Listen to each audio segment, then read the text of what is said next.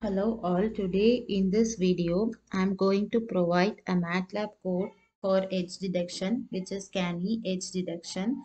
So this is the output for this code, and initially the input image which I gave was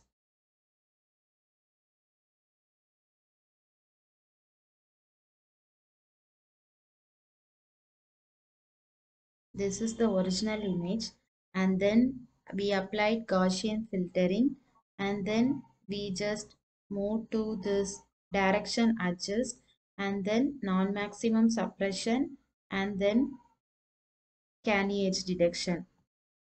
So this is the procedure for this algorithm. If you can see all the things which you need in the canny edge detection is given over here. So then we can see the details regarding the code. First is I'm just calling the tumor image, and then we have applied the Gaussian filtering, which is the Matlab's default function, and then we are visualizing that image as we saw previously, and then we are providing the threshold values for low as well as high.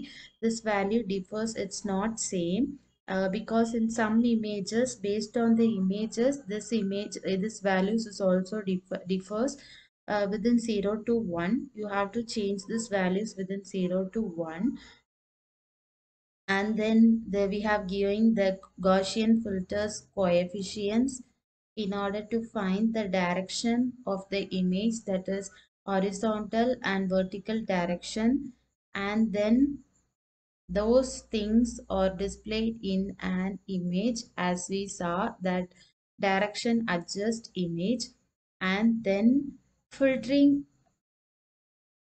The magnitude is calculated by using the formula which is given in line 71, and then non-maximum suppression is given and applied, and its image is visualized by using 90 lines number 91, 92 and 93, and then again hysteresis thresholding is done using 8 connected components, and then that output is taken as the edge final output, and that edge detects the canny edge detection of the image, and that is the final output of this code.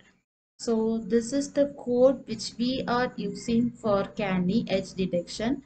In some cases, here we have used Gaussian filter. In some cases, some will work with some other filters.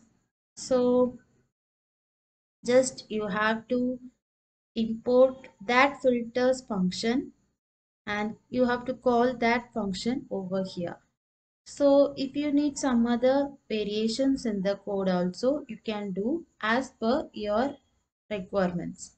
Thank you.